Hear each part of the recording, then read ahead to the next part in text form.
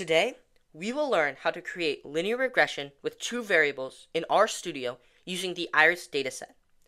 Regression is the relationship between one variable and the corresponding values of other variables.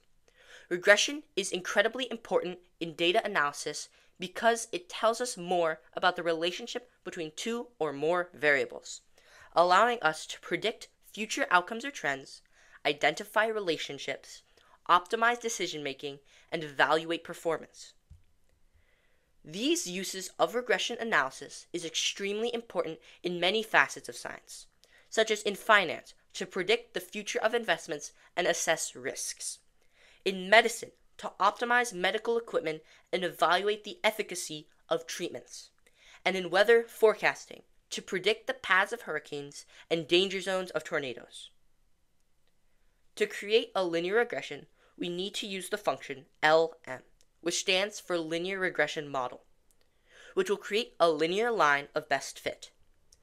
To create the linear regression, we will write regression equals, so that the regression will be a variable, then LM in parentheses sepal underscore length, which will be my dependent variable, then tilde, which you can type by shift-clicking the button in the top left corner of your keyboard under the escape button. The tilde signifies that the variable before it depends on the variable after it. So, the dependent variable comes before the tilde, and the independent variable comes after the tilde. After the tilde is the independent variable. In my case, sepal underscore width. Then, close the function with the parentheses. Then, in the next line, write the name of your variable. So, in my case, regression. Now, you can run the code. You have to run both lines of code.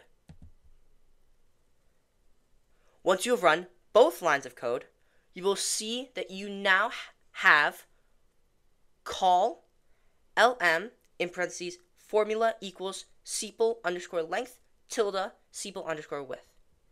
This line shows you an overview of your function.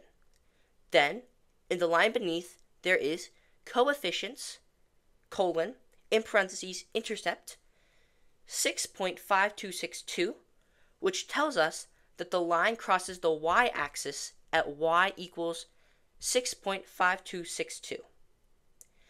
And sepal underscore width negative 0.2234, which tells us that for every time that sepal underscore width increases by 1, sepal underscore length decreases by negative 0.2234. We now know how to create and understand a linear regression model. Thank you for watching. Please like, share, and subscribe.